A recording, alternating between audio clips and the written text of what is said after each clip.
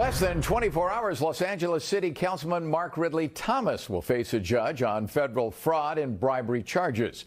Tonight, pressure is mounting for him to step down, but as NBC4's Beverly White explains, some of his constituents want him to stay.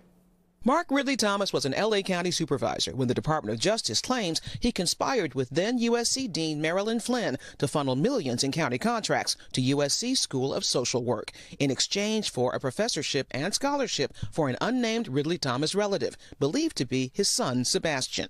Mark Ridley-Thomas now serves on L.A. City Council, but maybe not for long. Ridley-Thomas. Absent. In response to the federal case, City Council President Nuri Martinez today moved to suspend Mark Ridley-Thomas, and Councilmember Mitch O'Farrell seconded.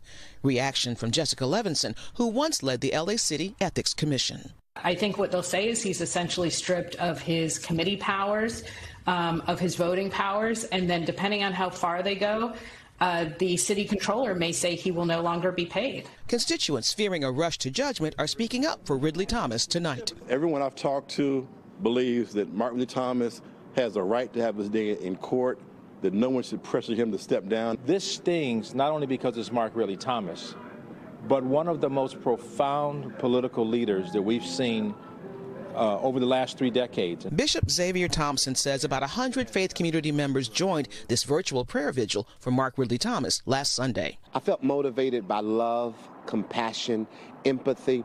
I had to do something based on the fact that he has been on the front line for so many of us. The Board of Supervisors is now calling for an independent audit into Mark Ridley-Thomas's alleged misconduct and the county's contracting process.